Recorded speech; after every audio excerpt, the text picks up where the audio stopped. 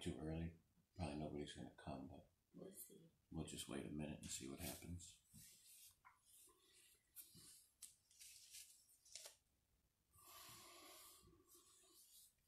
Well, good morning. Your mom's here. Oh, my mom. I just see my wife. Good morning. Happy Sabbath, Mom.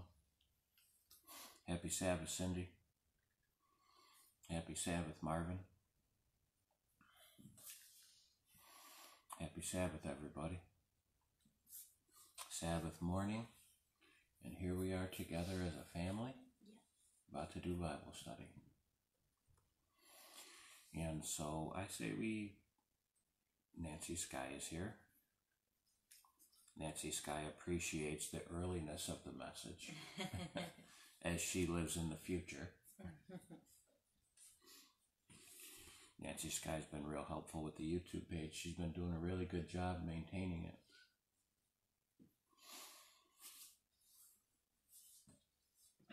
So, let's see, we talked about what last time? Can't say the Bible. We talked about the Bible. We did talk about the Bible. Oh, what did we talk about? Oh, we talked about the Bible. What about the Bible? We studied it. Me and my wife, we got jokes. We got corny jokes. Anyways, we're going to talk about the true message of Laodicea today. So I say we get started. Would you pray with me? Yeah. Thank you. Everybody knows my pretty wife. Extra pretty this morning.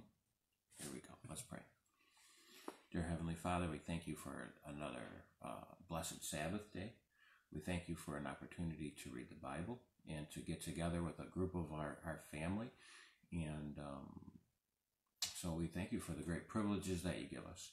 Heavenly Father, as we move forward in the Bible study, we ask that you would forgive us of any sin, that you would cleanse and purge us from unrighteousness, and that you would help us to walk very carefully before you this holy Sabbath day. Lord, we ask that you would clear a path before us for this Bible study, that you would give us a double, triple, quadruple portion of your Spirit, all of us, not just for leading in the Bible study, but for hearing and seeing the things which your word has to say.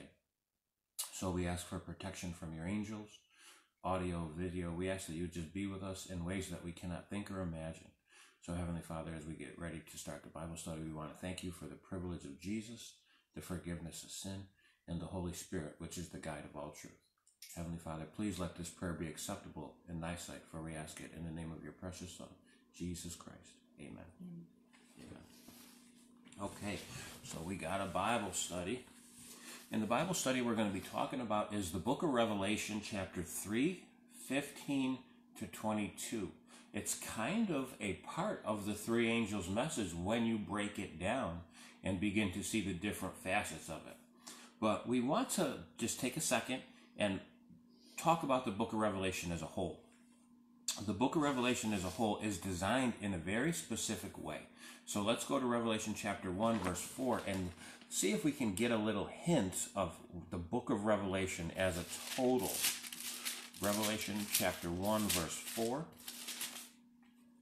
Revelation chapter 1, verse 4 says, John, to the 7 churches which are in Asia, grace be unto you and peace from him which is, and which was, and which is to come, and from the 7 spirits which are before his throne.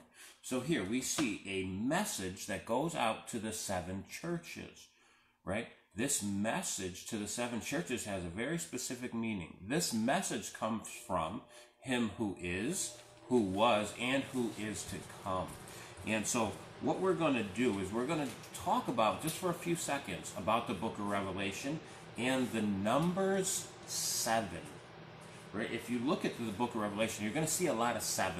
You're going to see 7 churches, 7 letters, 7 spirits of God.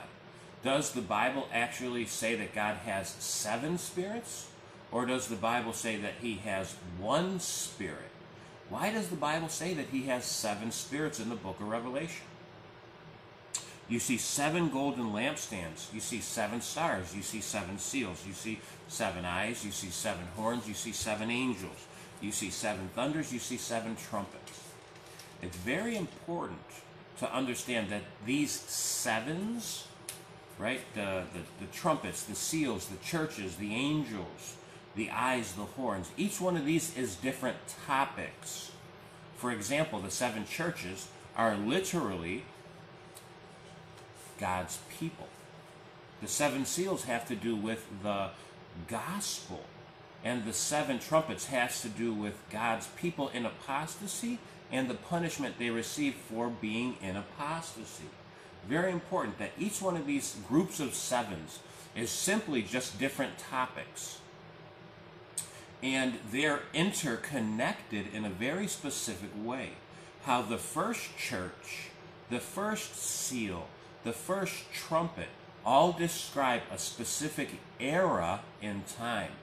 The second church, the second seal, the second trumpet all describe a specific era in time. And you'll notice that they are connected by the different colors, the different aspects that each one carries. And you know that this is about time because at each seven, the seventh church, the seventh trumpet, the seventh seal, this is when Christ comes at each seven. Very important to understand that each seven Christ returns. And a lot of people will say, well, Christ comes back 15 different times. That's not the case. God is describing what's happening in the seals, which represents the gospel, throughout these seven different time periods. And as God is revealing to us what is happening through these seven different time periods, the culmination of every single topic is Jesus Christ coming to redeem his own. And this always falls in the seventh time frame. Very important. We'll study this another time, but I just wanted to give that backdrop so that we don't feel like we're jumping around, so that when I say Laodicea is the last church, we have an understanding why Laodicea is the last church. Because we're talking about the seventh church. We're talking about the seventh seal. We're talking about the seventh trumpet. We're talking about Earth's final time period. You can actually prove this not just from the book of Revelation and the position of Jesus in each one of these topics, but if you go to Exodus 24 to 32, it's a typological example of Christ in the heavenly sanctuary, and that there are 7 chapters. Each chapter has a different position of Christ in the heavenly sanctuary.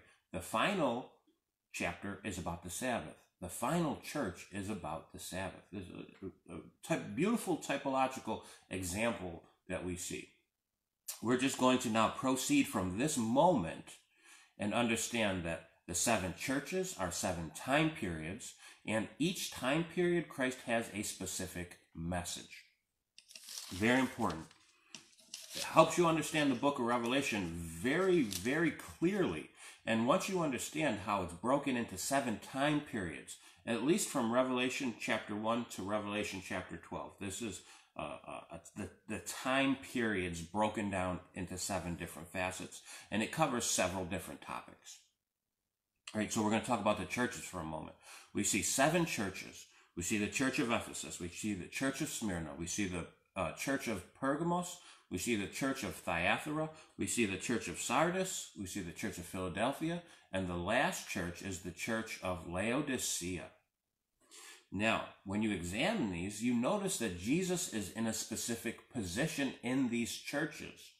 For example, the church of Ephesus, Christ says, remain to what you have, or I will take your light away. I will take your candle away. And where does he take it to? He takes it and gives it to somebody else. He takes that light and gives it to the church of Smyrna. And from this moment on, we don't see a transfer of light. We don't see Christ's position, right?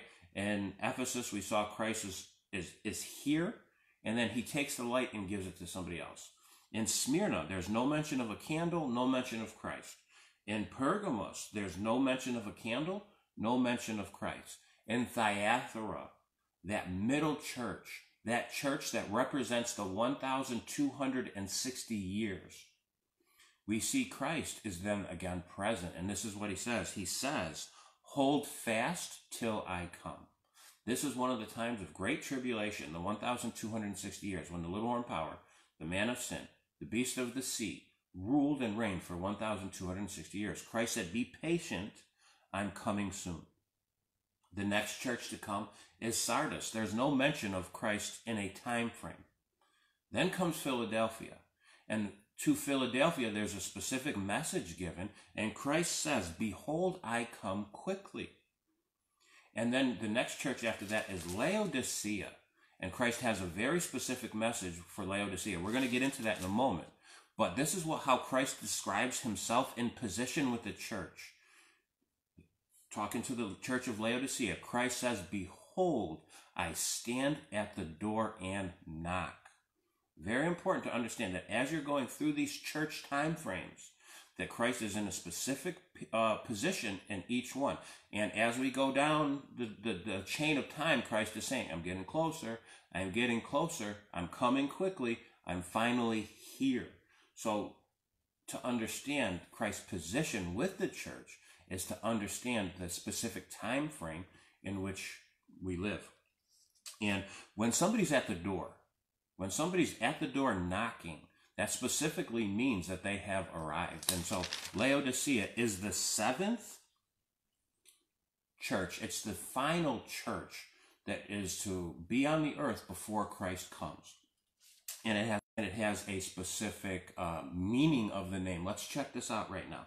Let's go to Revelation chapter 3, verses 14 to 22. We'll read the whole message at first, and then we'll begin to break down this very specific message that Christ has given to the last generation of Christianity. Revelation chapter 3, verses 14 to 22. Revelation chapter 3, 14 to 22. Here we go. Revelation chapter 3, 14 to 22. And unto the angel of the church of the Laodiceans write, these things saith the Amen, the faithful and true witness, the beginning of the creation of God. I know thy works, that thou art neither cold nor hot. I would thou wert cold or hot. So then, because thou art lukewarm and neither cold nor hot, I will spew thee out of my mouth. Because thou sayest, I am rich, and increased with goods, and have need of nothing, and knowest not that thou art wretched, and miserable, and poor, and blind, and naked. I counsel thee to buy of me gold tried in the fire, that thou mayest be rich, and white raiment, that thou mayest be clothed, and that thy shame of thy nakedness does not appear. And anoint thine eyes with eye salve, that thou mayest see. As many as I love, I rebuke and chasten. Be zealous therefore, and repent.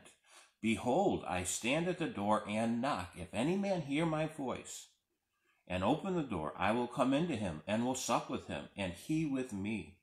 To him that overcometh will I grant to sit with me in my throne, even as I overcame also, and am sat down with my Father in his throne. He that hath an ear to hear, let him hear what the Spirit saith unto the churches.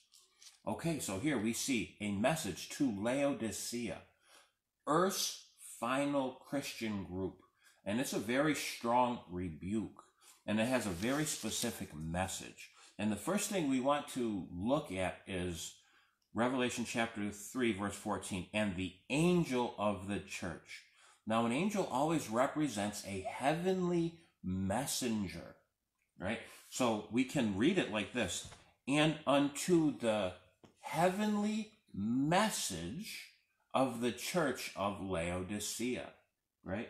Very important that this is a heavenly message to the church of Laodicea. The word Laodicea has a very specific meaning. And this word Laodicea means people of judgment. That's what Laodicea means. It means people of judgment. So as we read Revelation 13:14, we can read it like this.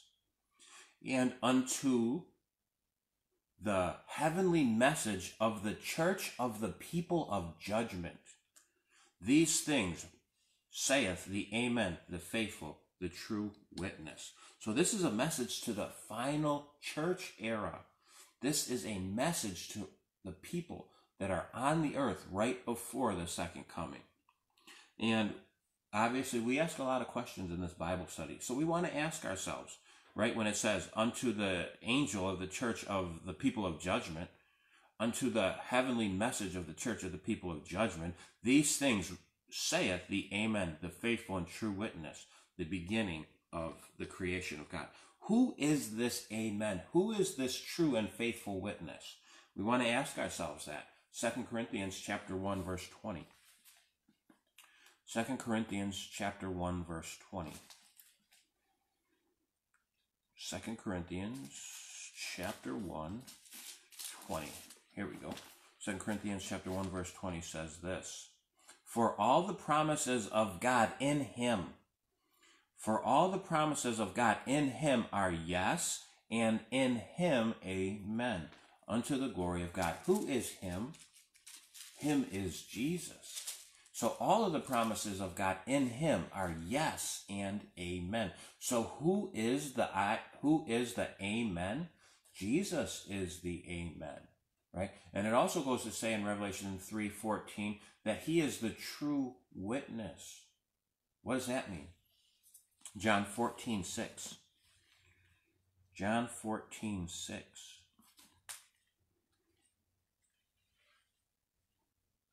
Here we go. John 14:6 says this.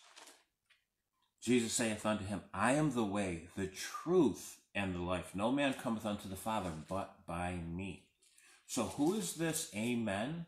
Who is this true witness? This is Jesus talking. Jesus is talking here, and it goes on to say that he is the beginning of creation. What does that mean? John chapter 1, verses 1 through 3.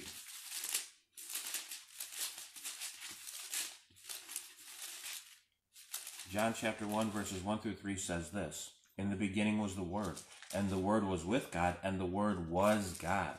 The same was in the beginning with God. All things were made by him, and without him was not anything made that was made. So here we see a message, a heavenly message to the people of judgment. And this message comes directly from the Amen, the true witness, the beginning of the creation of God. That's Jesus. We are given a message, a heavenly message that comes directly to the people of judgment from Jesus. It's very important to understand that the message we're about to get into, this comes directly from Jesus himself, right? So Jesus is the one who is the creator. He's the one at the beginning of creation. Jesus is the truth. Jesus is the Amen. This message comes directly from Jesus. So Revelation chapter 3, verse 14 literally says there is a message to the final church on earth, Laodicea, and the people of judgment. And this message comes directly from Jesus. So let's hear what this true witness has to say now. Let's see what Jesus has to say to the end time church. Revelation chapter 3, 15 and 16. Revelation chapter 3, 15 and 16. Revelation chapter 3, 15 and 16 says this. I know thy works, that thou art neither hot nor cold. I wish you were cold or hot. So then, because thou art lukewarm, and neither cold nor hot, I will spew thee out of my mouth. Very important. Very important. Let's read that again. Revelation chapter 3, verse 15 and 16. I know thy works, that thou art neither cold nor hot. I wish you were cold or hot. So then, because you are lukewarm and neither cold or hot, I will spew you out of my mouth. What does this mean? What does this mean? Let's investigate cold. What does cold mean? Proverbs 25:25. Proverbs 25:25. We're looking at cold. Proverbs 25:25. Proverbs 25:25. As cold water to a thirsty soul, so is good news from a far country. Oh, let's not let this pass us by. Proverbs 25:25. As cold water to a thirsty soul, so is good news from a far country. What does the cold water represent? The cold water represents the good news. The good news is the gospel. Very important to understand that Jesus is referring to the gospel when he's speaking of cold water. Matthew 10:42. Matthew 10:42. Matthew 10:42 says this, and whosoever shall give to drink unto one of these little ones a cup of cold water, only in the name of a disciple, truly I say unto you, he shall in no wise lose his reward. We're talking about sharing the gospel here. Very important to understand that the cold water represents the refreshing we receive when we accept the gospel. The gospel is refreshing. Very important to understand that this cold water represents the gospel. What does this hot mean? Very important. What does this hot mean? Exodus 32:10. Exodus 32:10. Exodus chapter 32 verse 10 says this, now therefore let me alone, that my wrath may wax hot against them, and that I may consume them, and I will make of thee a great nation. So here God is describing to Moses that his wrath, that his judgment is waxing hot against the children of Israel. Very important to understand that this hot represents God's judgment. Psalm 38:1. Psalm 38:1. Psalm 38:1. O Lord, rebuke me not in thy wrath, neither discipline me in thy hot displeasure. The hot represents God's wrath. The hot represents God's judgment. Very important to understand that the cold points to the good news of the gospel. The cold points to the good news of the gospel, and the hot points to the judgment of God, right? So question, right? This cold, this gospel, this hot, this judgment, what does this remind me particularly of? This reminds me of something very specific, right? The gospel, the everlasting gospel, the hour of judgment has come. Revelation 14:6 and 7. Revelation 14:6 and 7. Revelation 14:6 and 7 says, and I saw another angel in the midst of heaven, having the everlasting gospel to preach unto them that dwell on the earth, and to every nation and kindred and tongue and people, saying with a loud voice, fear God and give glory to him, for the hour of his judgment is come. We're talking about the three angels' message here, right? And this is very important to understand that when Jesus in Revelation 3:15 and 16, he's saying, I wish that you were cold. I wish that you were hot, but because you are lukewarm, I will spill you out of my mouth. Jesus is saying, I wish you preached the gospel. I wish you told the people of the coming judgment, but because you do not either of these things, you have become lukewarm, and I will vomit you out of my mouth. So this lukewarm, it's not hot, it's not cold. This lukewarm represents a compromise. Very important to understand. This lukewarm is a compromise. It's not preaching the gospel. It's not warning of the coming judgments. It's not preaching the three angels' message. It's not. Clearly, we just saw that in the scriptures. So if you look at the Christian world today in its total, if you look at the Christian world today, literally look at the Christian world today, what do you see? Do you see the gospel being preached? Do you see the warning of the coming of judgment? Do you see the three angels' message being preached? You do not. This is especially dangerous, and I'm reaching out to some family now. This is especially dangerous for people who say they preach the three angels' message. Especially dangerous for people who say they preach the three angels' message. Are you hot? Are you warning the people of the coming of judgment? Are you cold? Are you preaching the everlasting gospel? If you're not doing either of those things, you are lukewarm. If you aren't sharing the good news of the gospel, if you aren't warning the people of the coming judgment, you are lukewarm, and that comes from Jesus himself. That does not come from Mr. Brad. That comes from Jesus himself. Now, we want to ask a question. How does this lukewarm make Jesus feel? How does this existence of lukewarmness make Jesus feel? Revelation chapter 3, verse 16.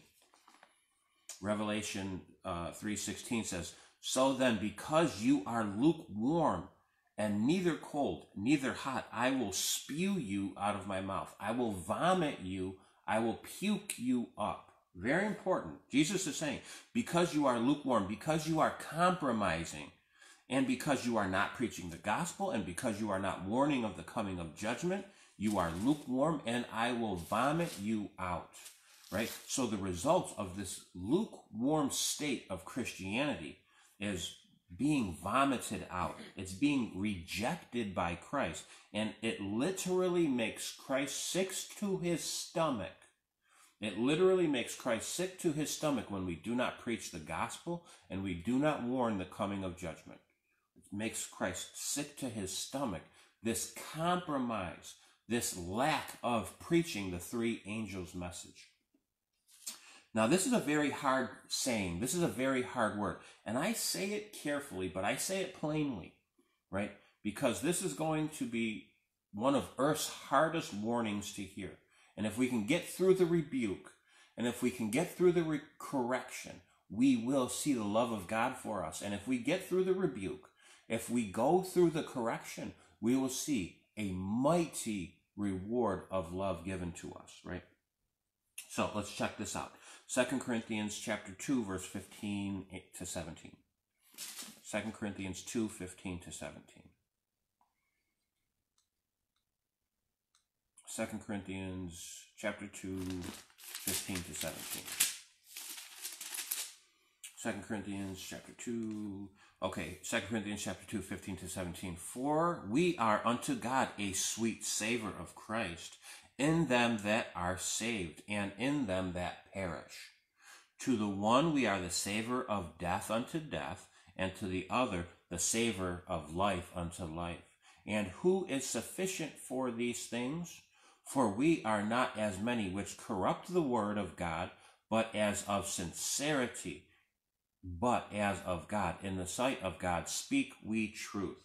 Very important point to understand, that those who are doing God's will do not corrupt the word of God. But the thing about Laodicea corrupts the word of God. Very important to understand that those who are preaching the gospel, preaching of the coming of judgment, preaching of the three angels' message, you should not be corrupting the Bible. If you are corrupting the word of God, you are falling into a Laodicea rebuke. Very important. Very important. Acts 20, 26 to 27. Acts chapter 20, 26 and 27. Acts 20, 26 and 27 says this: "Therefore I take you to record this day that I am pure from the blood of all men, for I have not shunned to declare unto you all the counsel of God." Very important to understand that therefore I take you to record this day that I am pure from the blood of all men, for I have not shunned to declare unto you the counsel of God. What is the counsel of God? What is the counsel of God? Psalm 32:8. Psalm 32:8.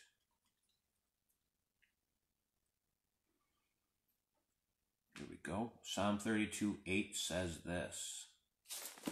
Psalm 32:8 says, "I will instruct thee and teach thee in the way which thou shalt go. I will guide thee with my eye." So what is the counsel of God? It's the instruction. It's the teaching of which way God would like to take us. So one definition of the counsel of God is his instruction and his teaching. Psalm 119, verse 24. Psalm 119, verse 24. What is the counsel of God? Psalm 119, verse 24. Thy testimonies also are my delight and my counselors. Very important. The Bible is the counsel of God. God's teachings, God's instructions are the counsel of God. Isaiah 9:6. Isaiah 9:6. Isaiah chapter 9, verse 6 says this. For unto us a child is born, unto us a son is given, and the government shall be upon his shoulder, and his name shall be called Wonderful, Counselor, the Mighty God, the Everlasting Father, the Prince of Peace. So who else is the counsel? Who else is the counselor? That's Jesus. Jesus is the one that is described in Isaiah 9:6. So what is the counsel of God? The counsel of God is his teachings, is his instructions. The counsel of God is his word. The counsel of God is Jesus. Very important to understand that the church of Laodicea rejects the word of God. The council of Laodicea, the church of Laodicea rejects the counsel of God. They reject the word of God. They reject the teachings and instructions of God. Laodicea rejects the word of God, the teachings and instruction of God. They reject Jesus because they reject the counsel of God. They refuse to preach the gospel. They refuse to preach of the coming judgment, right? Galatians chapter 1, verses 6 through 8. Galatians chapter 1, verse 6 through 8. Now we're being thorough here so that there will be no questions when it comes to this Laodicea mind frame. And we're about to see, how do I get out of this? How do I get out of this Laodicea mind frame? Galatians chapter 1, verse 6 through 8.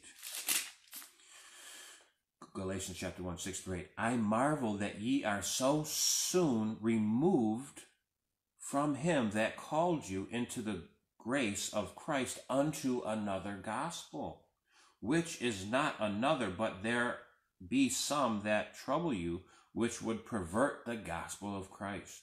But though we, or an angel from heaven, preach any other gospel unto you, which we have preached unto you, let him be accursed. Laodicea does not preach the true gospel.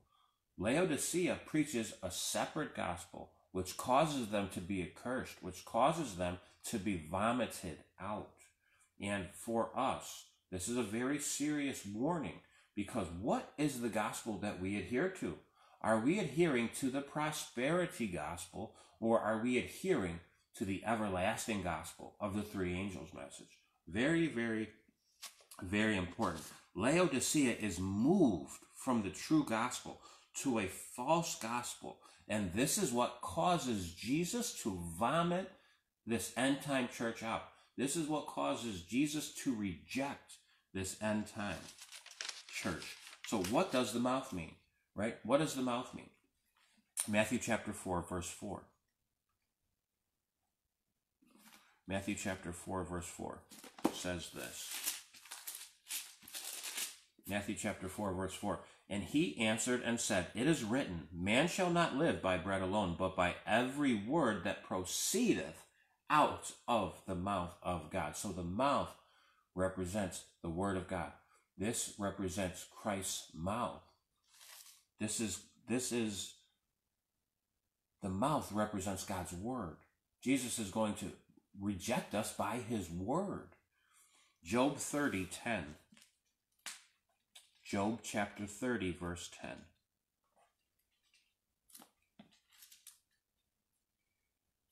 Job chapter 30, verse 10. Job chapter 30, verse 10. And they abhor me and flee far from me and spare not to spit in my face. Very important to understand that this spitting out, this is connected to shame. This spitting out is connected to shame. Isaiah 56. Isaiah chapter 50, verse 6. Hang on with me now. Hang on with me, because this rebuke has a solution. And once we get through this rebuke, once we accept and incorporate this rebuke into our life, we'll see the love of God, and then there will be a mighty reward. Isaiah 56. Isaiah 56 says this: I gave my back to the smiters, and my cheeks to them that plucked off the hair. I hid not my face from shame and spitting. I hid not my face from shame and spitting. What is this spewing? What is this spitting out associated with? It's associated with shame.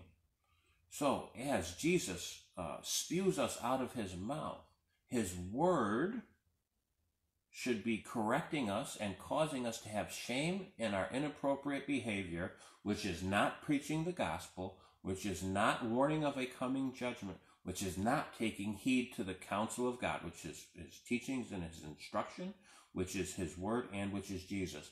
When we reject these things, this should cause us shame. And I say we because we are the Laodicea end time church. So all of us are incorporated. I need to incorporate this rebuke into my life. So when I say we, I mean simply the whole planet.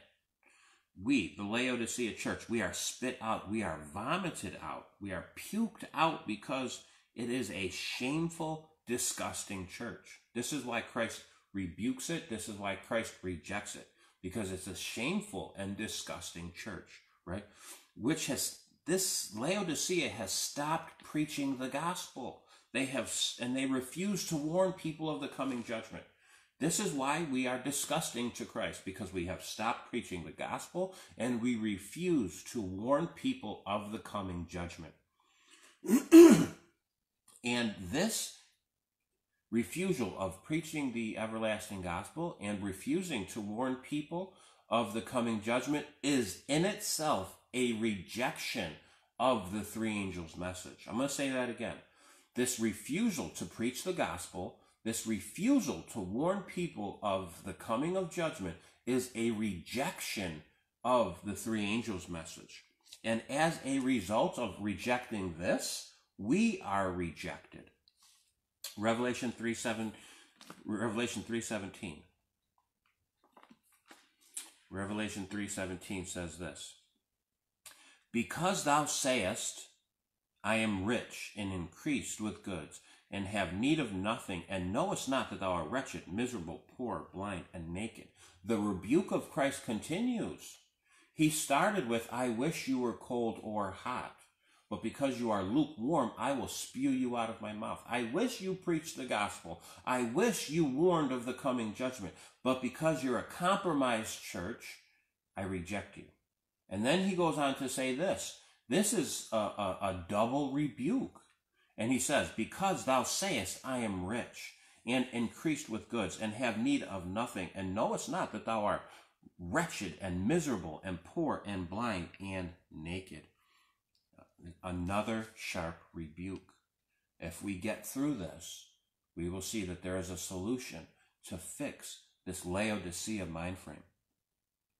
And what we see here in this passage, we see two opposing views. Very important. Hear me out on this one, please. Stay with me. We see an opposing view, how we view ourselves and how Christ views us. Let's check this out now. How we view ourselves. Because thou sayest. Christ is saying, this is how you view yourself. Now I'm talking to me too. This is how I view myself. Because thou sayest, I am rich and increased with goods and have need of nothing. That's how we view ourselves, with this pride and arrogancy. Then Christ goes into his view of us. And knowest not that thou art wretched and miserable, poor, blind, and naked. So we have two opposing views. We have the view of ourselves, and then we have the view of how Christ looks at us. Very important to understand that this is two opposing views. How we view ourselves, which Christ says is not a proper understanding. And then Christ gives us the actual state of what we are in. So, how we view ourselves is rich and increased with goods and in need of nothing. That's very important to understand. But Christ's view is that he knows that we're miserable, wretched, poor, blind, and naked. What does it mean to think that I am rich? What does it mean to think that I am rich? 1 Timothy 6:10. 1 Timothy chapter 6, verse 10 says this.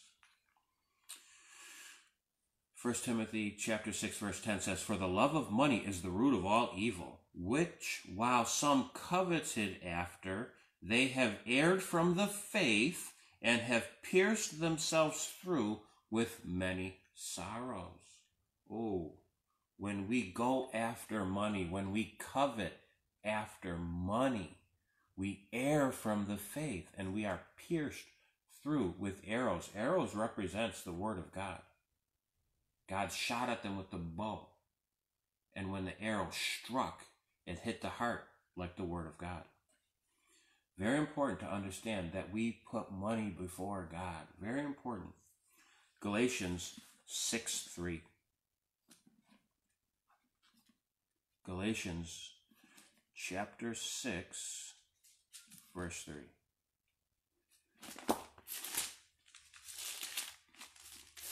Galatians chapter 6, verse 3 says this, "For if a man think in himself to be something when he is nothing, he deceives himself." Why do we think we're rich? Because we put money before God. Why do we think we're rich? Because we have spiritual pride, right? "For when a man thinks he is something when he is nothing, he deceives himself." The Laodiceas are deceived into thinking they are something when they are nothing. That's literally what Christ says. Proverbs 26:12. Proverbs 26:12. Here we go. Proverbs 26, verse 12.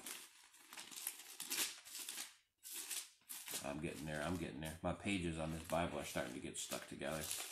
Proverbs 26:12. "Seest thou a man wise in his own eyes?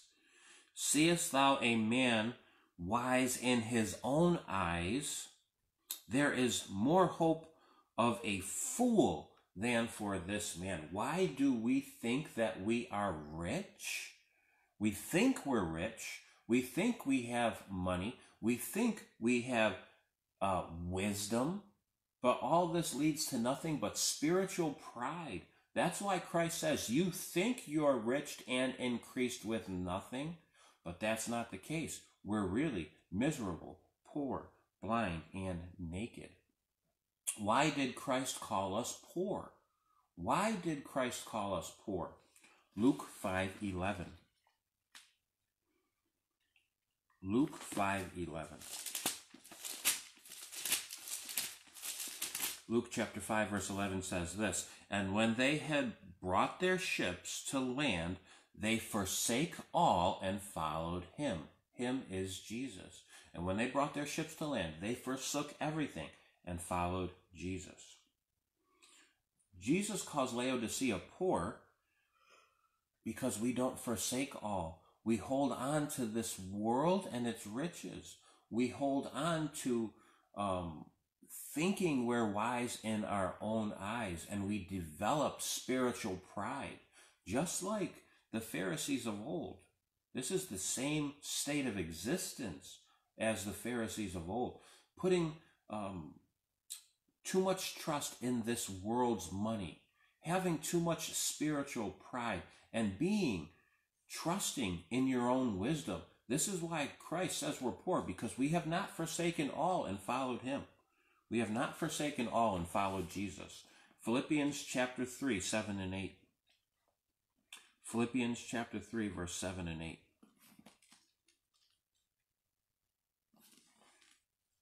Philippians chapter 3, verse 7 and 8. This is what it says now.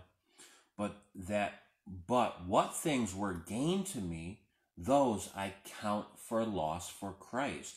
Yea, doubtless, I count all things lost for the excellency of the knowledge of Christ, Jesus my Lord, for whom I have suffered the loss of all things, and do count them but dung, that I may win Christ. You see, here Paul is explaining that he has let go of everything for the simple knowledge of Christ. And he considers everything in this world dung. He considers it feces for the knowledge and experience of Christ, because in Christ is the fullness of all riches. Laodicea has not stopped and given up this world and forsaken all and followed Christ. Laodicea continues to hold on to this world in one hand and tries to hold on to Christ with the other. But they're not following the true gospel. They're not warning the people of the coming of judgment. They have spiritual pride and arrogancy. They have not forsaken all. They have not seen the value of the knowledge of Jesus. Very important. Very, very important. To consider Christ as the highest value above everything. Christ is the highest value above everything. And Laodicea does not have this mind frame. Laodicea, the end time church, the church right before the second coming, does not have the mind frame that Christ is the highest value. Very important. Matthew 6:24. Matthew chapter 6, verse 24. Here we go. Matthew 6, verse 24 says this: No man can serve two masters, for he will hate the one and love the other, or else he will hold to the one and despise the other. You cannot serve God and mammon. You cannot serve God and worldly riches. We cannot do it. And the Laodicea mind frame tries to serve God and mammon when Christ is clear. You cannot serve God. You cannot serve worldly riches. This is spiritual pride. This is spiritual arrogancy, right? Ephesians 1:7.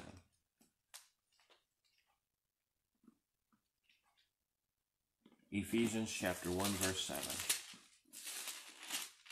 Ephesians 1:7 says this: In whom we have redemption through the blood, the forgiveness of sins, according to the riches of his grace. His grace is the riches. His grace, his blood, what the redemption, what Christ did for our redemption. This is true riches. And the church at the end of time rejects this. They don't see the value in it.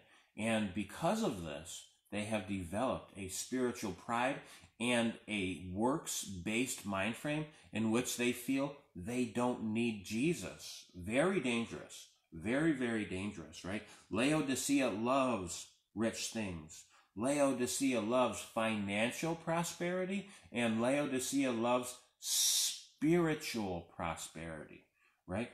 Laodicea loves big, extravagant churches. Laodicea loves having prominent positions in the church, right? Laodicea loves everything beautiful. Laodicea loves everything perfect. Very dangerous mindset in Laodicea. James chapter 1, verse 5. James chapter 5, verse 1. I'm sorry. James chapter 5, verse 1. James chapter 5, verse 1. Go to now, ye rich men, and weep and howl for your miseries that shall come upon you. Your riches are corrupted. Your garments are moth-eaten. Your gold and your silver are cankered, and the rust of them shall be a witness against you, and shall eat your flesh as it were fire. Ye shall have heaped treasure together for the last days. Woe unto us who think we are spiritually rich. Woe, woe, woe, woe unto those who think they are spiritually rich. Revelation 3:17, it continues. Now, as we go through this is a hard saying. When you get through this rebuke, when you look and self-evaluate and say, what is it in this message that I am doing wrong? And when you embrace it, and when you hold on to it, and when you allow the words of Christ to cut you, he's simply cutting you to heal you. And as you are healing, you will then develop into the kind of Christian that Christ wants us to be, which is the 144,000. And there's a special reward for those who go through this rebuke, accept it, are cut by it, and are healed by it. There's a special reward. Revelation 3:17 says this. Because thou sayest, I am rich, and increased with goods, and have need of nothing, and knowest not that thou art wretched, and miserable, and poor, and blind, and naked. Why would Christ call Laodicea miserable? 1 Corinthians 15:19. 1 Corinthians 15:19. 1 Corinthians chapter 15, verse 19 says this. If in this life only we have hope in Christ, we are of all men most miserable. Here Paul is saying, if we hope in Christ, to this world we are miserable. What's the reverse of that? If in this world we don't have hope in Christ, to Christ we are miserable. So this rebuke of being called miserable from Christ himself is an acknowledgement that our real hope is not in Jesus, but our hope is in the riches and in the fact that we think we have need of nothing. And when you have everything you need, you don't hope for Christ. And so this being called miserable is a revealing that our hope is actually not in Jesus Christ. Christ calls us miserable because our hope isn't in him. We have a superficial Christianity at the end of time, right? In this Laodicea end time church, it's a superficial Christianity. And we need to have a strong rebuke, right? This rebuke is strong for a reason, because either this rebuke is going to wake you up, or this rebuke is going to cause you to run away. And this is going to separate the goats from the lambs. This is going to separate those who are sincere in Jesus and those who are simply superficial Christians. I say this carefully, but I say it plainly. This rebuke is necessary to separate the superficial Christians from the real ones. And we have this superficial Christianity in Laodicea. And we need a strong rebuke that comes from Jesus himself. Because if it didn't come from Jesus himself, we wouldn't believe it. Right? Why did Jesus call Laodicea blind and naked? Why did Jesus call Laodicea blind and naked? Mark 8:18. Why did Jesus call Laodicea blind and naked? Mark 8:18. This is what it says. It says, having eyes ye see not, and having ears ye hear not, and do ye not remember? Having eyes ye see not. Jesus is calling Laodicea spiritually blind. Spiritually blind. John 12:40. John chapter 12, verse 40.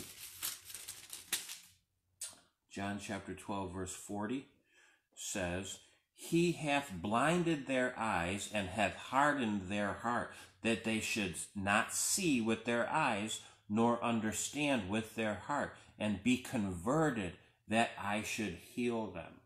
This is a very funny scripture. Who blinded the eyes? Who caused them to be deceived so that it's impossible for Christ to convert and heal? Who did that? Very important. Who blinded them? 2 Corinthians 4:4. 2 Corinthians 4:4. 2 Corinthians 4:4. In whom the God of this world hath blinded the minds of them which believe not, lest the light of the glorious gospel of Christ, who is the image of God, should shine unto them. Who blinded the Laodiceans? Satan. Why? Why were they blinded? Because they did not believe the gospel. That's clearly what the scripture says. They were blinded by Satan because they did not believe the gospel. That's exactly how the rebuke started. I wish you were cold. I wish you taught and believed the gospel. But because we are blinded, which took place by Satan, because we did not believe the gospel. Why are we naked? Why are we naked? Genesis 3:7. Genesis chapter 3, verse 7. Genesis chapter 3, verse 7. And the eyes of them were both opened, and they knew that they were naked, and they sewed fig leaves together and made themselves aprons. What does this nakedness represent? It represents the shame of sin. It represents the shame of sin. Christ said, you think that you got clothes on, but you don't have clothes on. You are naked. The shame of your sin is exposed. Ezekiel 16:36. Ezekiel 16:36. Ezekiel 16:36. Thus saith the Lord God, because thy filthiness was poured out, and thy nakedness discovered through thy whoredoms, which is apostasy, with thy lovers, and with all the idols of the abominations, and the blood of thy children, which thou didst give unto them. This nakedness represents sin. This nakedness represents knowing sin. This represents spiritual idolatry. This represents apostasy. This nakedness represents the shame of sin, the shame of knowing sin, and being in apostasy. This rebuke of being blind and naked is a rebuke saying you don't have spiritual eyesight. You are in apostasy and you cannot even see it. Very, very carefully, we want to listen to this as we begin to be teachers, as we begin to be doers of the Word of God. Is this rebuke going to shape and mold me into the person Christ wants me to be so that I can be a proper teacher of the Word of God? Very important. Very important. Hear me out on this, right? This is a true message to the Laodicea. This is a heavenly message that comes from Jesus himself to the end time church. That is us. This message is for us, right? The very last group of Christians on the planet will reject the gospel. The very last group of Christians on the planet will reject the gospel, and they will reject Jesus as Lord and Savior, because when you reject the gospel, that means you reject Jesus as your Lord and Savior. They will reject Jesus as judge. They will reject the three angels' message, and the three angels' message, hear me out on this, the three angels' message is the very thing that prevents people from becoming lukewarm, because the three angels' message foundation is the everlasting gospel, and the hour of judgment has come. And when we refuse, hear me out on this, present truth movement, hear me out on this, those who bear the three angels' message, when you refuse to share the three angels' message, you are refusing to share the gospel, and you are refusing to share the hour of judgment has come. Get right with the Creator.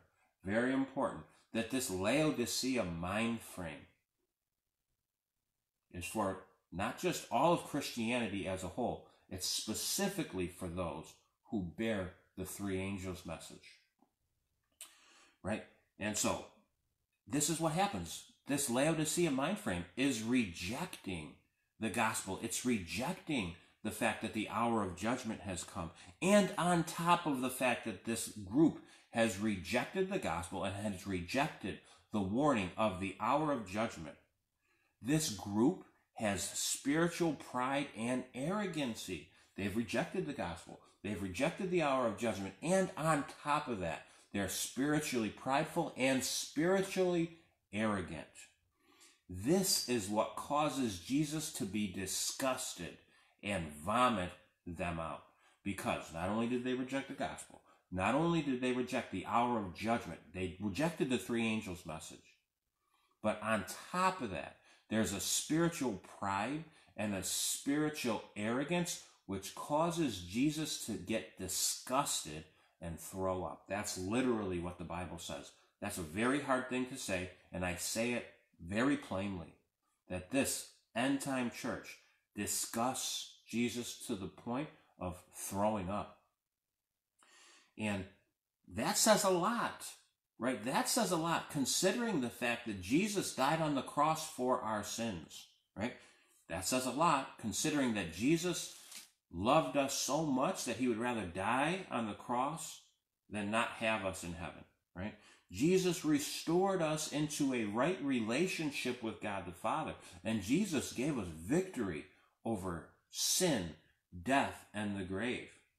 And Jesus allowed us to have this privilege of having a forgiveness of sin, having a right relationship with God, and having victory over death and the grave. And what do we do with all that Jesus has done for us, right? Because Jesus did a whole lot for us. We still think we know better than Jesus. And this is the real shame of the Laodicea church, right? They've rejected the gospel. They've rejected the message of judgment. They have a spiritual pride and arrogancy that causes them to think that they don't need Jesus, and that even though Christ did all that for them, died on the cross, gave us a relationship with the Father, gave us victory over death and the grave, they still reject Jesus and think that they don't have any need for him. And this is what causes Jesus to get sick to his stomach. But hope is not lost. This seems like a very dark place to be in. And the rebuke is for the whole planet. There isn't, Jesus didn't say, but this little group is separate from this. The rebuke is for the entire church era.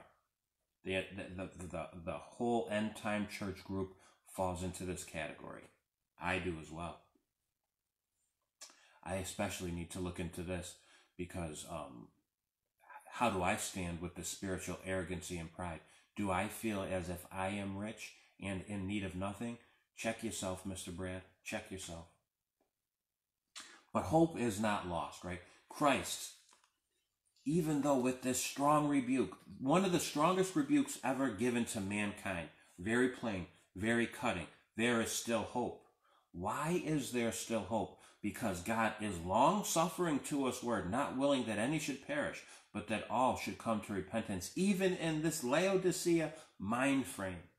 Christ is long-suffering to us, not willing that any should perish, but that all should come to repentance. Revelation 3:18.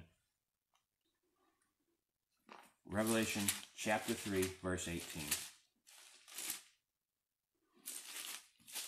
Revelation chapter 3, verse 18 says this, I counsel thee to buy of me gold tried in the fire, that thou may be rich, and white raiment, that thou mayest be clothed, that the shame of thy nakedness do not appear, and anoint thine eyes with eye salve, that thou mayst see. As many as I love, I rebuke and chasten. This is the wonderful part, because this is where we see the love of God. Were we just rebuked? Were we just disciplined? We were. Why did that take place? Because God loves us. Because God loves us. And because God loves us, he doesn't want us to be in a spiritual place that causes destruction. And the only way to get us up out of this Laodicea mind frame, which is so dangerous, is to have a very clear and cutting rebuke. Jesus is not hiding any of the fluff here. Jesus is saying, this is the state you're in. Get out of it. And he gives us the solution. He says, I counsel thee to buy of me gold tried in the fire, that thou may be rich, and white raiment, that thou mayest be clothed, that the shame of thy nakedness, that the shame of thy sin does not appear. Anoint thy eyes with eye salve. Very important. Very important. Let's check this out. Here, Jesus gives us true counsel to get out of the Laodicea mind frame. I'm going to say that again. Here, Jesus gives us true counsel to get out of the Laodicea mind frame. What does it mean to buy gold tried in the fire? Isaiah 55:1. This is, now hear me out now. You were with me up to this point. You endured through the rebuke. Now here is the healing process. Here is where Jesus says, this is how you are delivered out of a Laodicea mind frame. He gives us everything we need to do to escape this. Isaiah 55:1. Book of Isaiah 55:1. Here we go. Book of Isaiah 55:1. This is what it says. Buy of me gold tried in the fire. Ho, everyone, Isaiah 55:1. Listen, everyone that thirsteth, come ye to the waters. And he that hath no money, come, buy and eat. Yes, come and buy wine and milk without money, without price. Why does God say, come and buy of me gold tried in the fire, but he doesn't want our money? That's very funny, because Isaiah 55:1 clearly says God does not want our money. Come and buy milk, the gospel. Come and buy milk and bread and water without money. What? If God doesn't want our money, what does God want? How can I buy this gold if God doesn't want my money? Hear me out now, prosperity pastor. God doesn't want my money. God wants something else. Check this out. Jeremiah 29:13. Jeremiah 29:13 says this. Jeremiah 29:13. And ye shall seek me and find me when ye shall search for me with all your heart. Okay, so we're starting to see something now. God wants us to seek and find him with all of our heart. Proverbs 3:5 and 6. Proverbs chapter 3, verse 5 and 6. Proverbs chapter 3, verse 5 and 6 says this. Trust in the Lord with all your heart, and lean not unto your own understanding. In all your ways acknowledge him, and he shall direct your path. We're seeing something here. What does God want? God wants our heart. Matthew 22:37. Matthew 22:37. Matthew 22:37 says this. Jesus said unto him, Thou shalt love the Lord thy God with all thy heart, and with all thy soul, and with all thy mind. Matthew 6:21. Matthew chapter 6, verse 21. Matthew 6:21. For where your treasure is, there is where your heart is. Matthew 6:21. For where your treasure is, there will your heart be also. What does God want? God wants our heart. How do we buy this gold from God if he doesn't want money?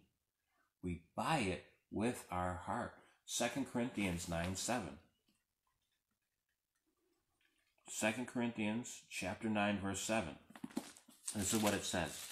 2 Corinthians 9:7 says this. Every man according as he purposes in his heart, so let him give, not grudgingly of necessity, for God loves a cheerful giver. Oh, Mr. Brad, that's a tithe. That's an offering scripture. No. This is also a scripture about buying gold from God. When we give to God with our heart, do it cheerfully and not grudgingly. when we go and buy gold from God, we have to give God our heart. We should do it cheerfully and not grudgingly, because God doesn't want our money. God wants our heart. We don't buy gold with money because God doesn't want our money. God wants our heart. The price we pay for receiving this gold is forsaking all and giving God our heart completely. The price we pay for this gold is not money. It's by giving God our heart and forsaking the whole world. What is the gold? What is the gold? 1 Peter 1:7. What is the gold?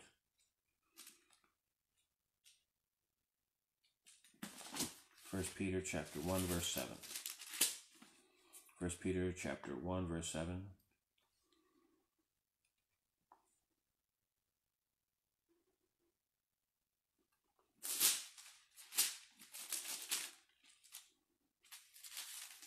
Excuse me, I'm in 2 Peter. 1 Peter chapter 1 verse 7. 1 Peter 1:7, that the trial of your faith, being much more precious than gold that perishes, though it be tried with fire, might be found unto praise and honor and glory at the appearing of Christ Jesus. What is the gold? The gold is our faith. How is that gold tried? It's tried in fire. Very important. Very important. Job 23:10. Job chapter 23 verse 10. The gold is our faith, and it's tried in fire. Job 23 verse 10 says this, but he knoweth the way that I take. When he hath tried me, I shall come forth as gold. Right? So this gold, this is our faith. And we are to be tried in the fire. And then Job clearly says that we are going to be tried and come forth as gold. Why? Why are we tried? Why are we tried? Jeremiah 11:4. Jeremiah 11:4. Jeremiah chapter 11 verse 4 says this. Why are we tried? Why is our faith tried? Why is our faith considered like gold? Why are we tried? Jeremiah 11:4. Which I command your fathers in the day that I brought them forth out of the land of Egypt, from the furnace, saying, obey my voice, and do them according to all which I command you. So shall ye be my people, and I will be your God. God allows us to go through the furnace, the iron furnace, the gold furnace, to try us, to see if we will obey him. And as we obey him, our faith is established and established and established. And our faith grows and it develops into gold. This is the gold of God. This is something that's precious to God, our faith. 1 Peter 4:12. 1 Peter chapter 4, verse 12. And we're going to talk about this gold, but I just want to point this out real quick. 1 Peter chapter 4, verse 12. 1 Peter chapter 4, verse 12 says this. Think not it a strange thing concerning the fiery trial which is to try you, as though some strange thing happened. But rejoice inasmuch as you are partakers in Christ's suffering, that when his glory shall be revealed, ye may be glad also with exceeding joy. Right? We have to give Christ our heart. This is buying the gold. That gold is faith. Right? When we go to Christ with our whole heart, that faith that is developed, which is tried in the furnace, the fires of affliction, develops into something that Christ considers very precious. And the Bible says not to consider it a strange thing when we go through this process, right? This process is very specific for a reason. Because when you are a goldsmith and you are purifying gold, that's a process. The gold just doesn't go into the crucible one time, right? The goldsmith takes the gold ore, puts it in the crucible, heats the fire up all the dross, all the impurities are taken out. The goldsmith takes the gold out and inspects it. If he sees impurities in the gold, he continues to put it in the crucible, put it in the fiery trials. And then more impurities are taken out. And this process happens over and over and over, until something very specific happens. Because when all the impurities are removed from the goldsmith is able to see his reflection in the gold. So too, it's the same exact process with Christ and us. As our faith is put into the fiery trial, the crucible, impurities are taken out. And this process happens over and over and over again until the Master, Jesus Christ, can see his reflection in us. And when he can see his reflection in us, then the trials are over. And this is very important for us to go to God and buy gold from him, because it's only he who can develop within us a Christ-like character. It's only he who can develop within us a faith that reflects the faith of Christ. Very important that we need the faith of Christ. Revelation 14:12. Revelation 14:12. Revelation chapter 14:12 says this: "Here is the patience of the saints. Here are they that keep the commandments of God and the faith of Jesus." This is part of the three angels' message. Laodicea rejects the three angels' message. We clearly saw that. We clearly saw Laodicea rejects the three angels' message. And if I'm rejecting the three angels' message, I'm rejecting the faith of Jesus. This is why Jesus says, "Come to me and get gold from me. Come to me and get my faith," right? What was the faith of Jesus? Very important to understand. What was the faith of Jesus? Luke 22:42. Luke 22:42.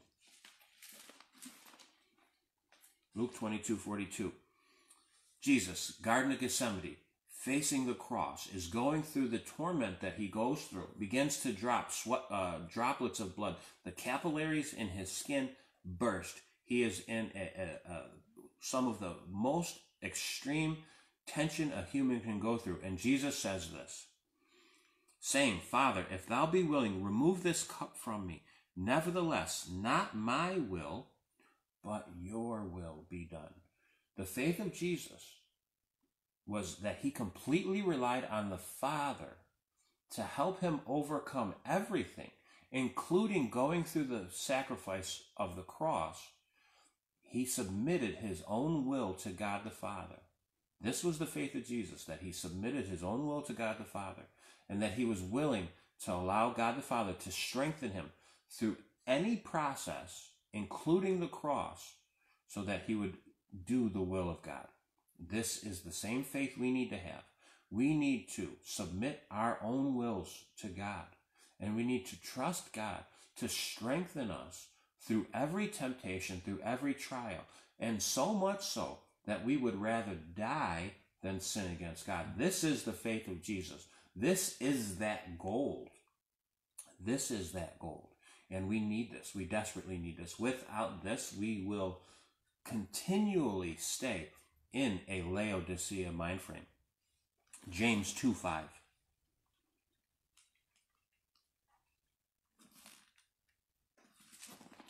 James chapter 2 verse 5 says this. James 2:5. "Hearken, my beloved brethren, hath not God chosen the poor of this world, rich in faith, and heirs of the kingdom which he hath promised to them that love him?" People who realize that they're spiritually bankrupt and they have nothing to offer will go to Jesus and receive from him the faith of Christ. People who realize that they're spiritually bankrupt will be completely reliant on Jesus for everything. This is very important to understand, that the poor of the world, the people who realize they're spiritually bankrupt, are rich in faith. Why are they rich in faith? Because they have the faith of Jesus. Who Jesus' faith is the greatest of all faith.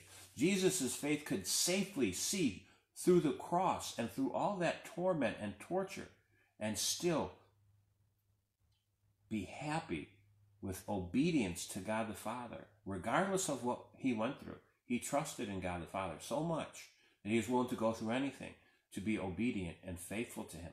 This is where the true riches are. This is where the true riches are. And those people who realize that they're spiritually bankrupt, they will put their full trust, faith, and reliance in Jesus. And when our faith is tried and when we trust God, right, our faith is tried. And when we trust God, we are strengthened to overcome anything. Doesn't matter what it is, because all things are possible in Christ who strengthens us. And as we develop this faith of Christ, we are then overcoming. And we are purified. And then that faith that we have is gold. That as we're purified through this process, the faith that we have is purified and it becomes as gold. Revelation chapter 3, verse 18. We are winding down now. We're winding down. Revelation chapter 3, verse 18. Revelation chapter 3, verse 18 says this. I counsel thee to buy of me gold tried in the fire, that thou mayest be rich, and white raiment, that thou may be clothed, and the shame of thy nakedness shall not be seen. Revelation 19:8. Revelation 19:8. Revelation 19:8. And to her was granted that she should be arrayed in fine linen, clean and white, for the fine linen is the righteousness of saints. So here we see this garment, this linen, this clothing that the saints have. This is the righteousness of the saints. Isaiah 61:10. Isaiah chapter 61, verse 10.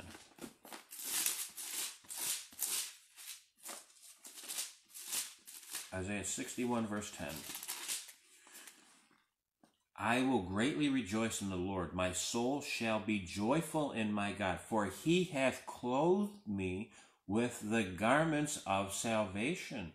He hath covered me with the robe of righteousness, and a bridegroom decketh himself with ornaments, and a bride ordaineth herself with jewels. So this is the garments of salvation. Christ says, I counsel you to buy of me white linen, so that the shame of your nakedness be not exposed.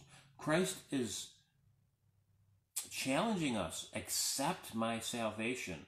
That rejection of the gospel earlier is now here offered again. And he's saying, accept my robe of righteousness, and that the shame of your nakedness, which is the shame of sin, that it be not exposed. So here, Christ is offering us to give us his faith. Here, Christ is offering to give us his righteousness. Very important that Galatians 3:27 says, put on Jesus, put on Christ's righteousness. Very important.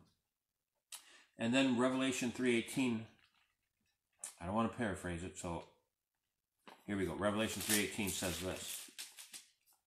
Revelation 3:18 says, and anoint thine eyes with eye salve, that thou mayest see. What does it mean to be anointed? What does it mean to have the anointing? So let's check this out. 1 John 2:27. What is the anointing? 1 John 2:27. What is the anointing? 1 John 2:27. But the anointing which ye have received of him abideth in you, and ye not that any man teach you, but as the same anointing teaches you all things, and is truth, and is no lie, even as it hath taught you, ye shall abide in him. So, what is the anointing? Well, it says that the anointing teaches us. So, first thing we're going to do is establish the fact that this anointing teaches us. Check this out. John 14:26. John chapter 14:26. John 14:26 says this, "But the Comforter, which is the Holy Spirit, whom the Father will send in my name, he shall teach you all things and bring all things into your remembrance." The anointing was the teacher. The Holy Spirit is the teacher. Very important to understand that this anointing of eye salve is the Holy Spirit. We need the Holy Spirit to come into our lives so that we can see spiritually properly. Right? The Holy Spirit is the one that is the eye salve. The Holy Spirit is the one that causes us to see. The anointing is the teacher. The teacher is the Holy Spirit. How do I receive the Holy Spirit? How do I receive the Holy Spirit? Acts 5:32. Acts 5:32. How do I receive the Holy Spirit? Acts chapter 5, verse 32. Acts 5:32 says this, "And we are his witnesses of these things, and so is also the Holy Spirit, whom God hath given to them that obey him." How do I receive the Holy Spirit? How do I receive the teacher? How do I receive the guide of all truth? How do I receive the anointing? Acts chapter 5, verse 32. "And we are his witnesses of these things, and so is the Holy Spirit, whom God hath given to them that obey him." We receive the Holy Spirit when we are walking in alignment with obedience to God. Very important. Very important, because what happens when we are not walking in alignment with obedience to God? The Bible warns us, Ephesians 4:30. What happens when I'm not walking in obedience to God? Ephesians 4:30. Ephesians 4:30. "And grieve not the Holy Spirit of God." And grieve not the Holy Spirit of God, whereby ye are sealed unto the day of redemption. Check this out. We receive the Holy Spirit by being obedient. Acts 5:32. We can grieve the Holy Spirit and he will go away by our disobedience. Very important that this anointing with eye salve, which Revelation 3:18 says, Jesus says we need this anointing with eye salve. This will cause us to see spiritually. This anointing is the teaching. This teaching is the Holy Spirit guide into all truth. And we got to be very careful that the Holy Spirit remains with us through obedience. Because when we walk in disobedience, we can grieve the Holy Spirit and the Holy Spirit can go. 1 Corinthians chapter 2, verse 12 and 13. Check this part out now. Check this part out now. 1 Corinthians chapter 2, 12 and 13. 1 Corinthians chapter 2, 12 to 13 says this. "Now we have received not the spirit of the world. Now we have received not the spirit of the world, but the Spirit of God, that we might know the things which are freely given to us of God, which things also we speak, not in the words which man's wisdom teaches, but which the Holy Spirit teaches, comparing spiritual things with spiritual things." Very important to understand. "But the Spirit which is of God, that we might know the things which are freely given to us." What are the things freely given to us? It's very important to understand. The Holy Spirit teaches us all things that are freely given to us. What is freely given to us? Deuteronomy 29:29. Deuteronomy 29:29. What is freely given to us? Deuteronomy 29:29 says this. "The secret things which belong unto the Lord our God, but those things which are revealed belong unto us and to our children forever, that we may do all the words of this law." 1 Corinthians chapter 2, verse 12 and 13 says that the Holy Spirit teaches us all things that are revealed to us. Deuteronomy 29:29 says that all those things that are revealed to us and our children, that we may do the words of the law. What was given to human beings and what is revealed to us is the Holy Scriptures. The whole Bible, Deuteronomy 29:29, is describing the whole Bible, and the Holy Spirit, which is the guide of truth, teaches us all things that are revealed to us in the Scriptures. And this is very important to understand, that we need spiritually to have this eye salve, this teaching from the Holy Spirit, so it can reveal to us all truth. Because in that rebuke that Jesus gave to the Laodiceans, they were rich and increased with goods and didn't need anything. They didn't realize that they were in desperate need of the Holy Spirit to show them and guide them in all truth. This is why Jesus literally says, come buy gold from me. Come get eye salve from me. Come get clothing from me. This is very important to understand the backdrop of why Jesus gave the rebuke and to understand the solution to the problem.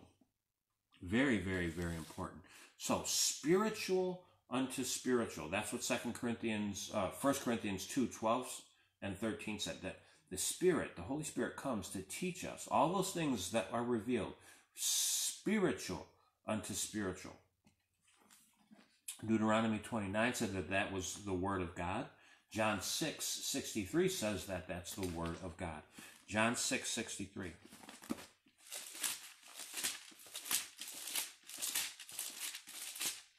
John 6:63 says this, it is the Spirit that makes alive. It is the Spirit that quickens. The flesh profits nothing. The words that I speak unto you, they are spirit, they are life.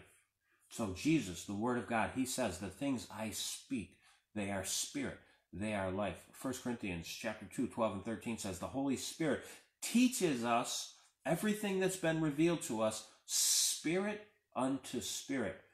Deuteronomy 29:29 says, the law, the Word of God, is what has been revealed to us. Jesus said, my Word is spirit. Very important to understand that the Holy Spirit is our guide into all truth, into all the Scripture, and this is spirit unto spirit. This is spirit. This is life.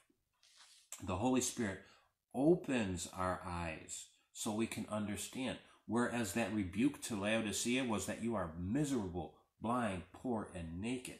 Jesus said, come to me and get the eye salve so you can see. Quick review as we draw to a close. Quick review of the healing process that Jesus offers. This is the healing. We're reviewing the healing process that Jesus offers now. This is the counsel of the true witness for the healing of Laodicea, right? Jesus warns us to buy gold from him, right? Jesus says, give God your heart and he will develop your faith. Then you are rich when you have the faith of Jesus.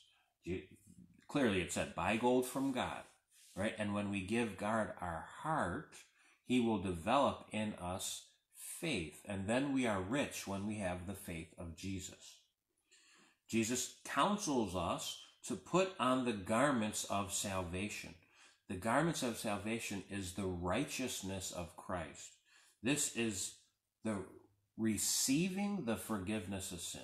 The righteousness of Christ, the receiving of the forgiveness of sin, this is what we put on as white raiment, as white linen. Jesus counsels us to have our eyes anointed with eye salve. And this is becoming obedient to God, receiving the Holy Spirit, which will then give us spiritual eyesight, a spiritual understanding, and spiritual discernment. Revelation 3:19 then proceeds to say,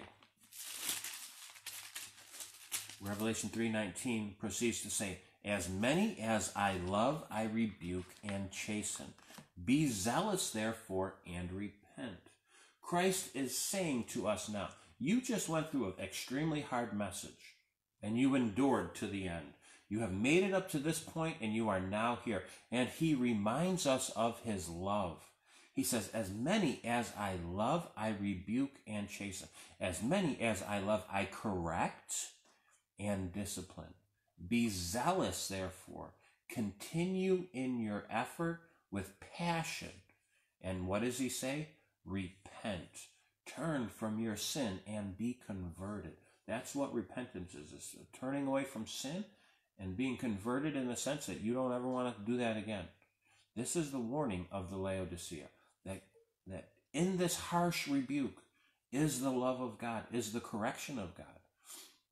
Hebrews chapter 12, 6 and 7.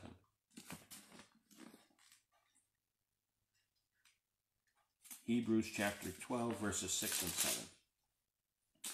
Hebrews 12, 6 and 7. For whom the Lord loves,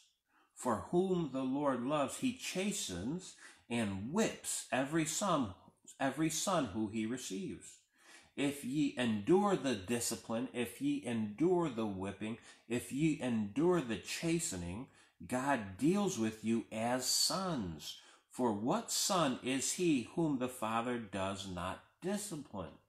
Right? And then it goes on to say, but if you are without discipline, then you are not partakers. You are bastards and not sons.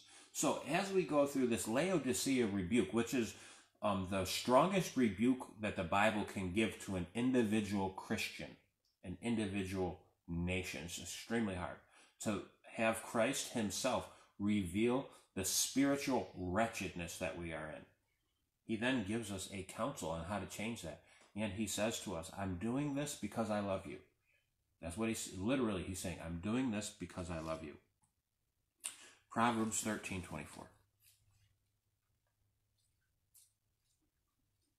Proverbs 13:24. Proverbs chapter 13, verse 24. Proverbs 13:24. He that spareth his rod hates his son, but he that loves him disciplines him much. Right? If God didn't discipline us, he wouldn't love us, because he knows that discipline is going to shape and mold us back into the image of God, back into the image of his son. If he didn't discipline us, if he didn't warn us, if he didn't rebuke us, we would stay in our lukewarm situation, and we would be lost and deceived, and we would go into the lake of fire. Because God loves us, he disciplines us.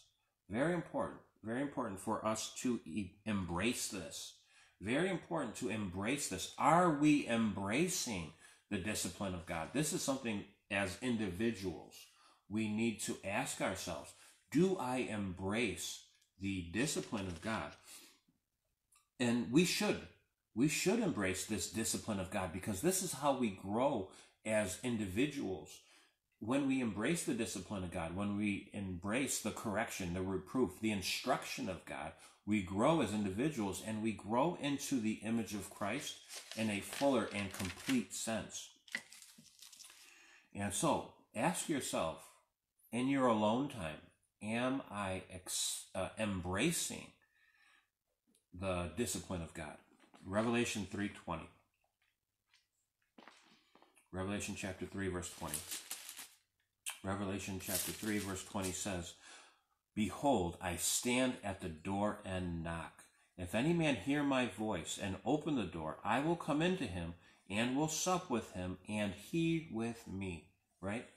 This is the message to the Laodicea church, the last generation, the final Christian era. There is not another Christian era after this.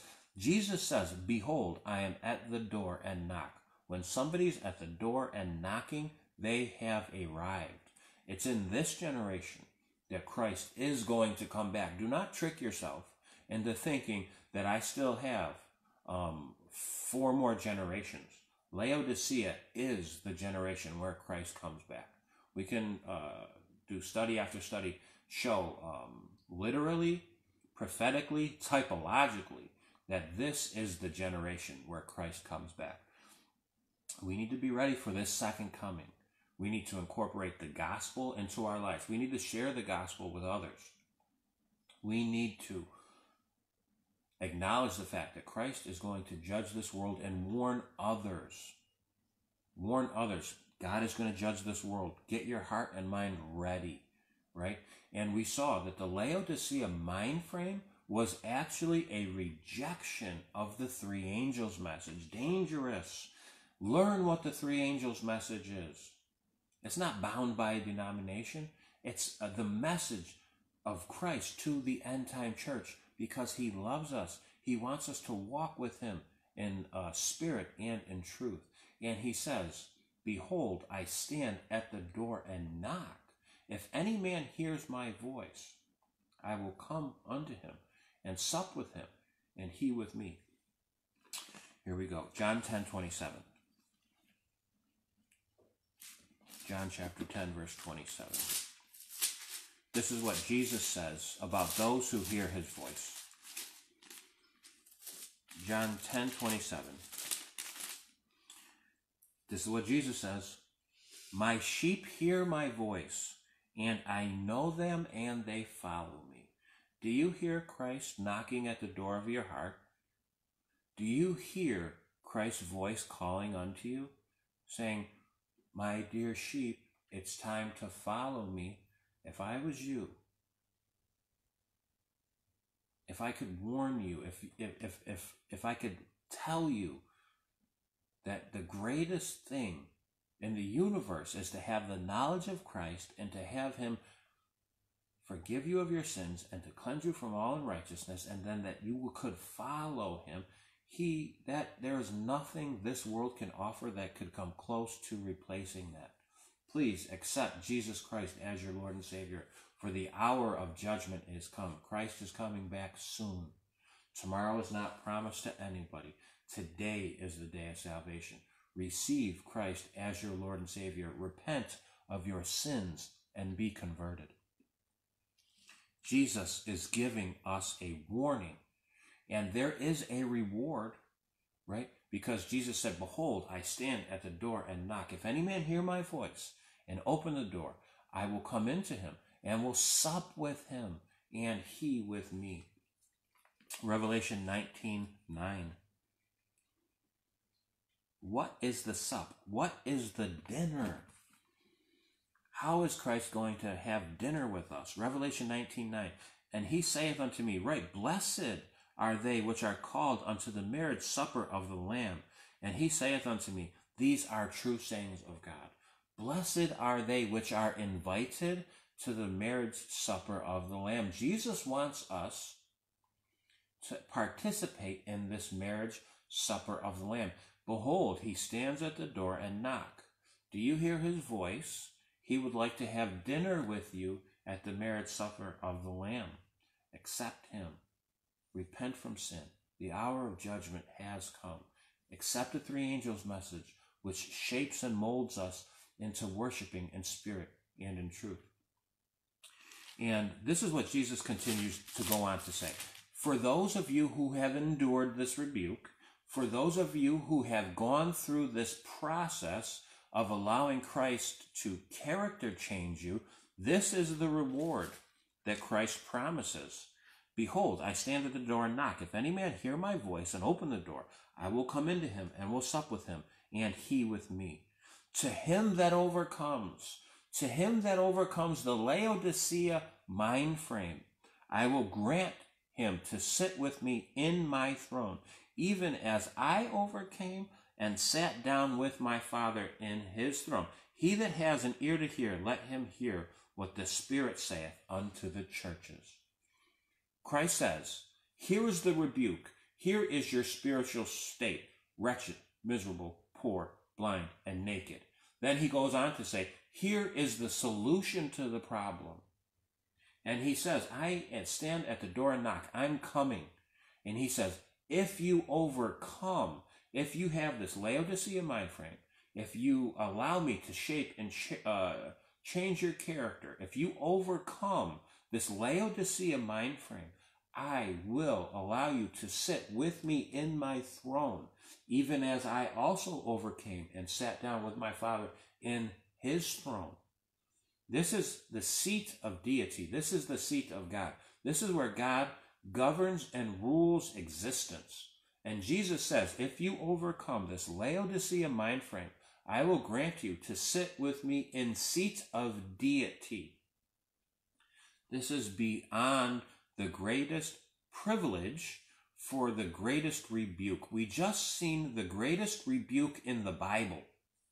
And if we endure, if we allow the character change to take place, we will then be granted the greatest privilege in the universe, to sit on the throne with deity. This is why Satan rebelled. This is what Satan coveted in his heart. The sitting on the throne with God as deity. This is why Satan tried to overthrow Satan, so he could sit on that throne. And Satan knows that if we overcome the Laodicea mind frame, Jesus will give us the desire which Satan had. And this is why Satan seeks to destroy us so much, because he knows that us little tiny weak little humans, if we overcome, will be granted the privilege that was never given to him, because he could never be trusted with it. And so, was there a great and strong and mighty rebuke? There was. You better start preaching that gospel. You better start sharing that judgment hour has come. You better start incorporating that three angels message into your life. If not, you remain Laodicean. If you refuse to preach the gospel, if you refuse to share that the hour of judgment has come, if you refuse to incorporate the three angels message, which causes us to worship in spirit and in truth, which prevents a lukewarm mind frame, if you refuse all that, you will remain in that lukewarm state and you will be rejected by Jesus. If you endure the rebuke, if you embrace it and you allow Christ to shape and change you, there is such a blessing on the other side of that we cannot think or imagine. And as we embrace this love, this discipline, this chastisement, remember that God is only doing this because he loves us. Very important, very important. As we summarize and review the Bible study, right, that Jesus himself is testing the final Christian church. That's what he's doing. Jesus himself is testing the final Christian church. He calls them lukewarm. That's what he says. He says, you are lukewarm and I will spew you out. He calls us lukewarm because we don't share the gospel and refuse to share people that the hour of judgment has come. He's correcting us for rejecting the three angels message. Laodicea believes themselves to be rich physically, spiritually, and they believe that they are superior to others and that they are superior to Jesus. The truth is that this final church is wretched and miserable, poor, blind, and naked. Spiritually speaking, they're miserable, they're poor, they're blind, they're naked.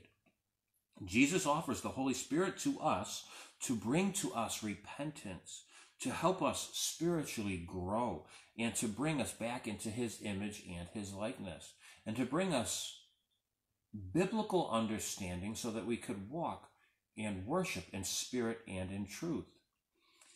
This is a message, this is a call of spiritual pride to the end time church. Spiritual pride, spiritual arrogance, which makes Jesus sick and throw up.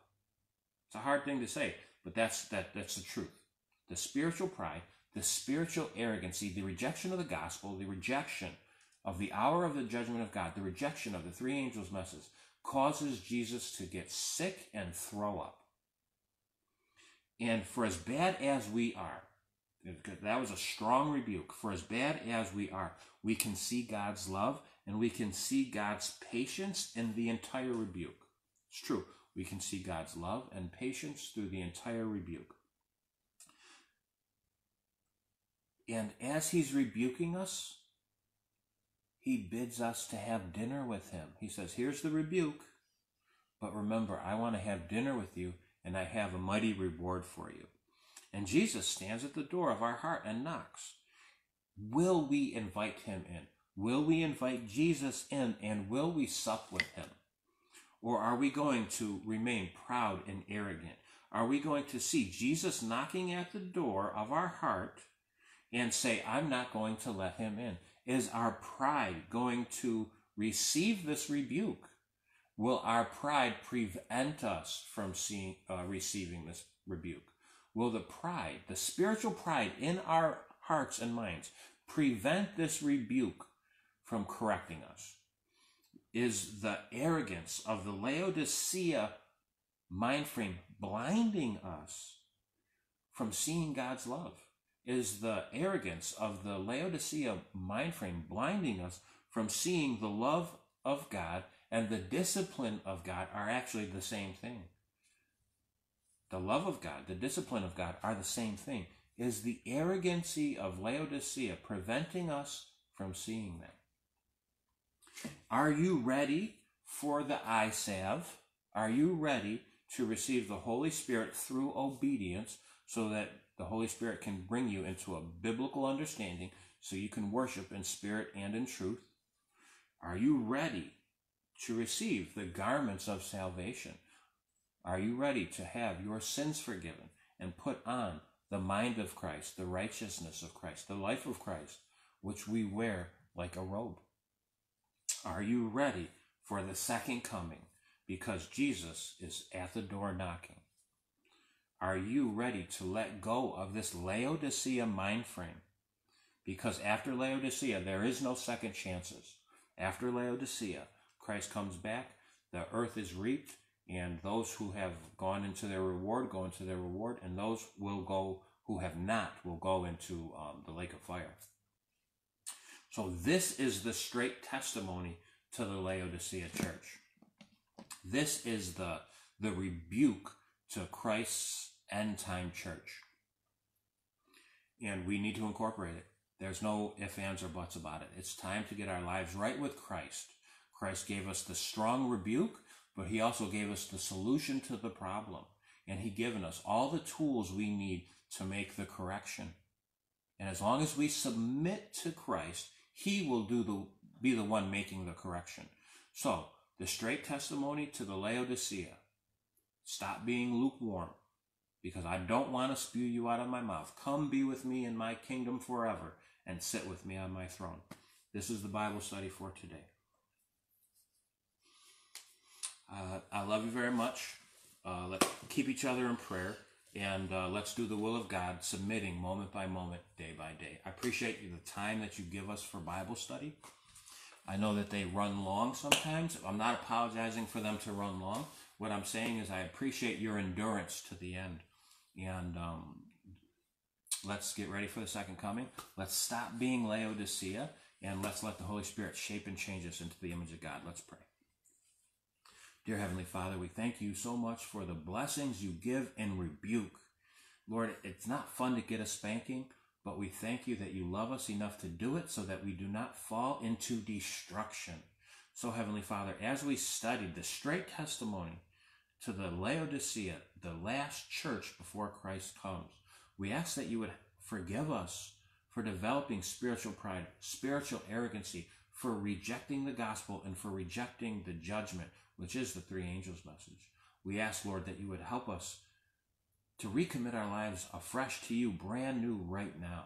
And Lord, that you would cleanse and purge us from all unrighteousness, and that you would lead us down the road of repentance and conversion.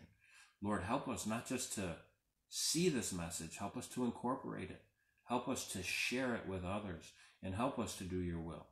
Lord, we don't know what the end time New World Order has in store, so we just ask by your grace and mercy to hold back the winds of strife so that we can properly be shaped and molded and sealed with the seal of God. Lord, thank you so much for your grace and mercy. Thank you so much for your long patience, long suffering.